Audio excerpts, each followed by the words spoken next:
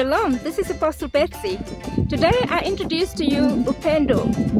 Upendo has asked us whether she can cook on the land in order to supply food to the workers who's building on the land.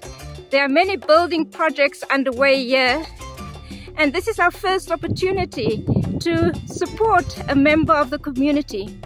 She saw an opportunity for her to supply food to the workers around here, and she has asked us to give her permission while our land is still vacant to prepare food here to serve, and that will generate some income for her. She's a single mother, she has 3 children, and she is living with a daughter of a sister of hers. So we are very pleased to be able to come to her assistance and to help her set up a business so that she can generate some income. This place where she will work under this acacia tree, giving wonderful shade, is right opposite the tabernacle that we will be building on the land over there. So we are delighted that we can support somebody who needs our help. And this is really support that's costing us nothing, but we can make a difference in her life. Thank you, Upendo, for joining us today and for giving us this opportunity to help you. Shalom. Yes.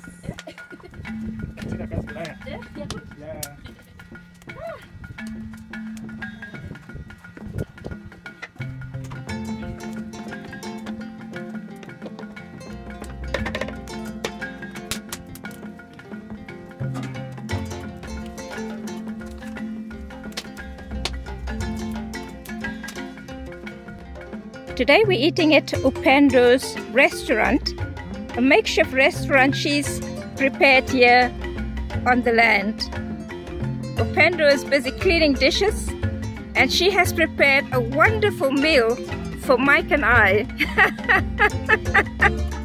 This is good food. A picture of the food. Wow. Nutritious food. And this is Upendo's makeshift kitchen, where she's feeding us from today. Our restaurant set out for us. Wow, this is good life. We are leading the good life. Thank you, Upendo, for this meal today.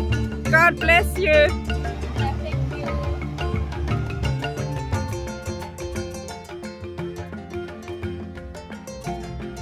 To help Upendo and other single mothers, widows, orphans, and disadvantaged children here in Africa, please donate to our PayPal Me Wow Tanzania account.